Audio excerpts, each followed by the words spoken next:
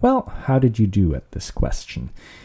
You really just needed to look back at the previous lectures and see that the interpretation of these quantities is that the mean is the best estimate, the standard deviation is our estimate of the uncertainty in each individual measurement, and the standard deviation of the mean is the uncertainty in the best estimate.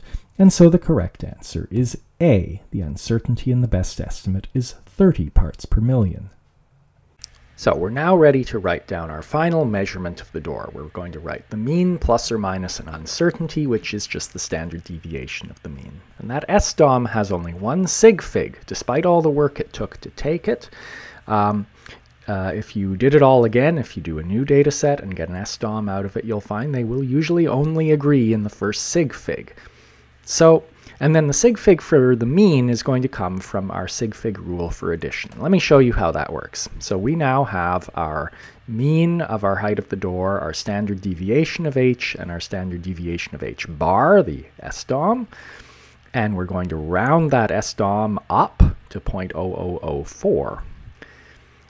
And then we see that since its only sig fig is in the fourth digit after the decimal place, that tells us that that is the last significant figure in our mean.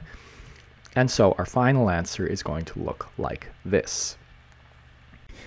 By the way, I just said that the standard deviation of the mean always will have one sig fig. But if you think back to the very beginning of this part of the video lecture, the quoted value for the rate of precession of Mercury's orbit was given with an uncertainty that has two sig figs.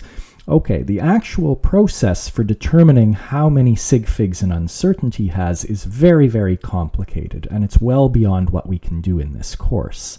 But with the types of data sets you'll have, which are rather small data sets, in fact, it would never have more than one sig fig. You need enormous data sets, like the data sets on Mercury's orbit, to be able to get even two sig figs in an uncertainty. Remember that the whole point of this exercise was to be able to compare two numbers. So here's our final measurement, and remember we had this grand unified theory of doors that predicted this height for the door. Do these agree?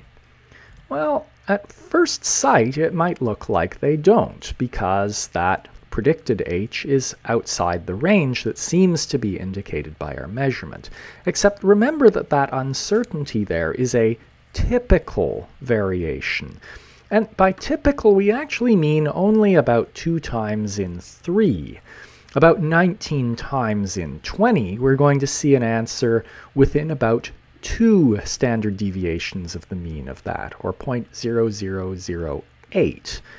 And so we actually would accept this as agreement because it's within 2 SDOMs. That is our general rule. If two numbers are within 2 SDOMs of each other, then we say they agree within uncertainty.